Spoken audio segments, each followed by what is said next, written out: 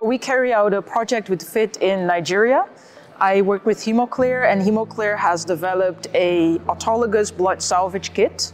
When you lose blood during a surgery or after or during delivery, that blood is normally collected and is thrown away.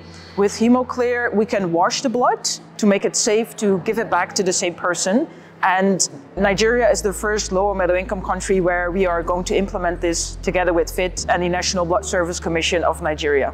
The NBSC, which is the National Blood Service Commission, is the agency of government that is responsible for regulating, coordinating, and then providing safe quality blood for transfusion in Nigeria. Donor blood is life-saving. It's a very important procedure that's performed often, but donor blood is not always available, which translates to a lot of people suffering or dying unnecessarily. For an example, worldwide, there are still 200,000 women that unnecessarily lose their lives because they start to bleed after delivery, and then there's no donor blood.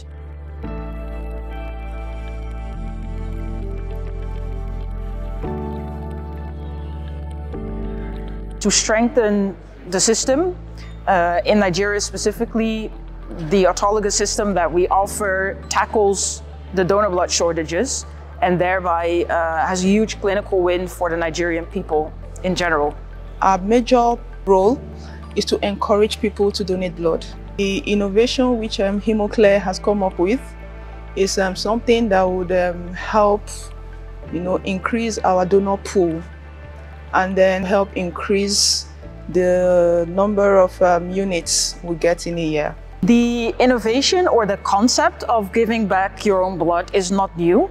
That currently also occurs and has been occurring for a long time, and they use complex, typical hospital equipment to do that, centrifuges. HemoClear is different because it uses simple filtration procedure to produce the same high quality blood, but it can be used by anyone. It's a disposable kit, and thereby it makes the use of patient own blood much more accessible. Most people are not very comfortable, taking blood donated by other people. So it's a welcome development. The device, coming in, we are trying to adapt to this new technique. And then it's also a way of ensuring that autologous blood is processed bedside in the hospitals.